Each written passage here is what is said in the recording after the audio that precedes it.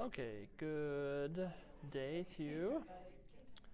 This will be your first video introducing you to a text editor called REPL IT. It's similar to what we've been using, but I believe this will be a better learning tool for you to continue to learning programming. So first you'll see a few things over here on my left. I can create new files, I can create new folders. We won't be using that a lot, but once we get further into Java, we'll be able to do those. Just like in PyCharm, you can hit run, and that will run your program over here. This is kind of your console where you'll see the output. Over here you can see my REPLs, and this is where you can see all of the past programs that you've made. You can also make new folders. So eventually we can do a new folder here and do something like Python. And then what we could do is you can upload all of the Python folders that we've done, and you can put them inside of here. Okay, and then let's go back into my program. So here is our first Java assignment that we're going to make. Every single time we start a new one, well, here, let me do this, sorry. New REPL. And then this is kind of like in PyCharm, we had to select which file you want to do. These are all different computer programming languages. The only two that I know so far are Java and Python, but PHP is for web design. I don't even know what some of these are used for, but today what we're using is Java. Here you can then name your assignment. So like this first one's just going to be called print and variables. And then you can do, I'll just do one because I've already created one.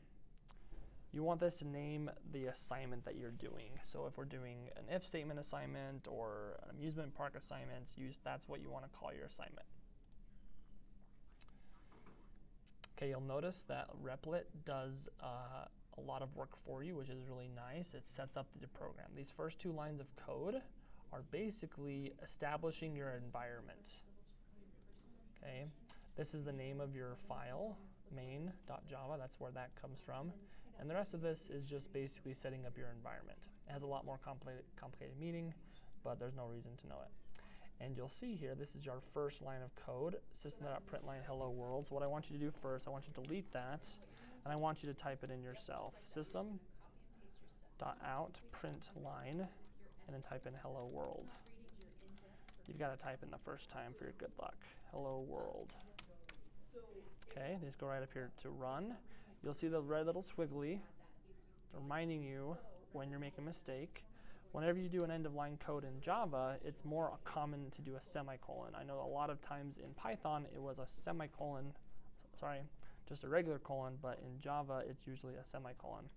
Why that is, I do not know. And there we have our first line of code with hello world. Okay. So now we're just going to take a couple of, so just keep following along with me. We're just going to do another couple of printout statements just to make sure you've got the hang of it. You want to be able to get system.out.println typing really fast. You just want to get that practice a lot of times. So you can do whatever you want here. You can do Superman is awesome. Remember to have those quotes in there. It's the same. This is the same as Python. If you don't have those quotes in there, it'll think it's a variable, where we're not using a variable this time. We need those quotation marks. If we don't have those quotation marks, it won't work. And don't forget that semicolon. Let's just do another one. CHS is awesome. Okay.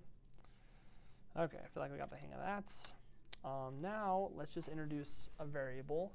Variables in Java is a little bit different. So in Java, we have to use the word string. If you remember from Python, string is when we're going to use text.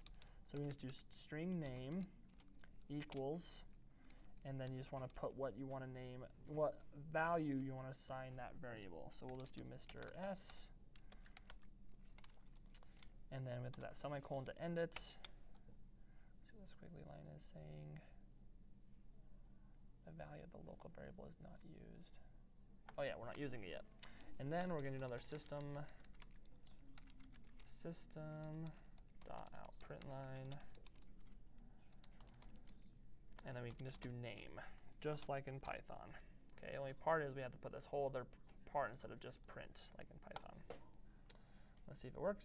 Superman is awesome, CH is awesome, Mr. S. So you can see that we first assign the value of Mr. S to the variable name, and now we're going to print out that variable. Okay, so let's try that again. String school equals CHS. And then let's print it out, system.out. Print line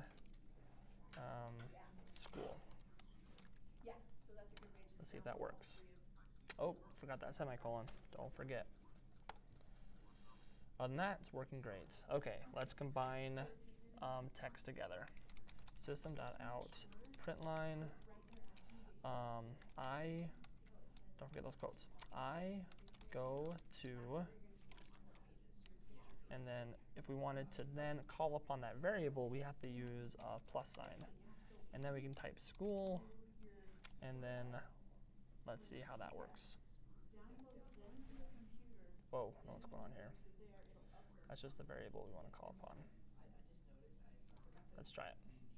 Oh gosh, dang it. You forget that semicolon. There we go. I go to CHS. You'll notice I did it on purpose. There's no space there. Okay, when you want to do a space, same thing as in Python, you just got to put a space there. Okay? Great. Awesome. Last one, let's just do system.out. Let's combine everything together, println. My name is, then we can do a variable name plus I go to plus school. Okay.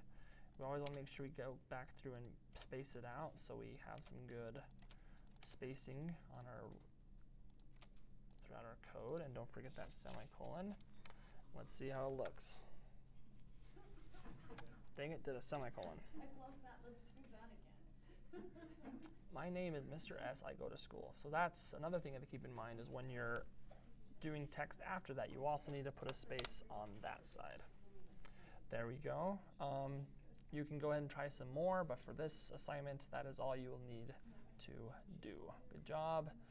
Again, this assignment is just, again, teaching us the basics of printing out, which is not very much different from Python, other than we just need to type a little bit more. And then if we want to print out a string, we have to put it in quotes. If we want to print out a variable, then we have to just do a variable name. And then variables, we're going over a little bit in this video. Instead of, like in Python, we could have just put name and Mr. S. In this, we have to tell the program what type of variable we're doing. We'll learn more about variables in the next video.